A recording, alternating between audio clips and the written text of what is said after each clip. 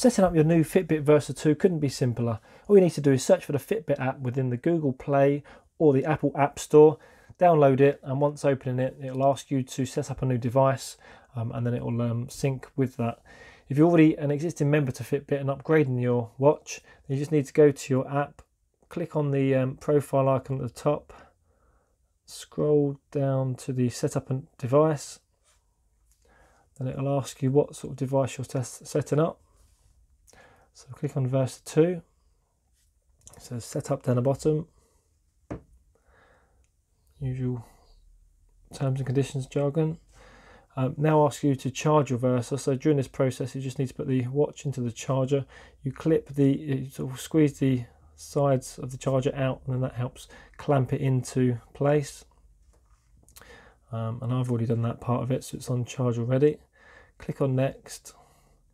Now it's searching for the Versa 2, so it's found it and connecting. So then it says about putting this digits on the watch into here. This is a security thing to make sure it's found the right watch.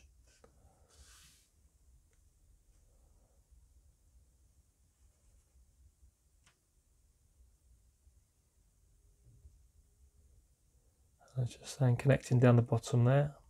Got a tick on the watch, which is good.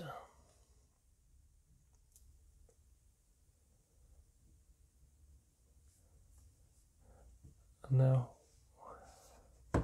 so click on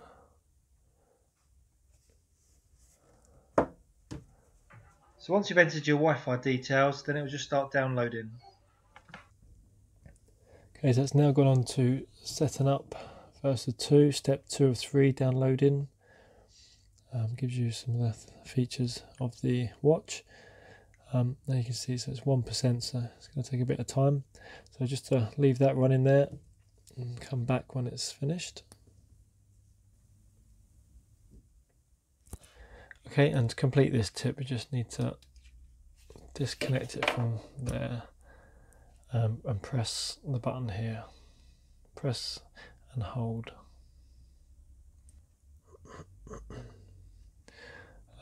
So now let's use this power move to access your shortcut anytime.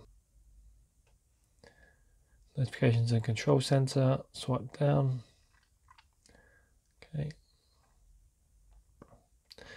This is where we move on to bring up control center notifications. Your stats, swipe up from the clock to see today's stats.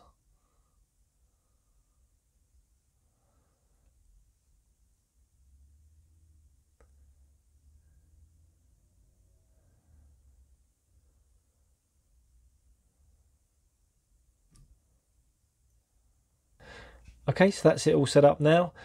Please join me on another video where I'll show you some of the features and how to get the best out of your watch.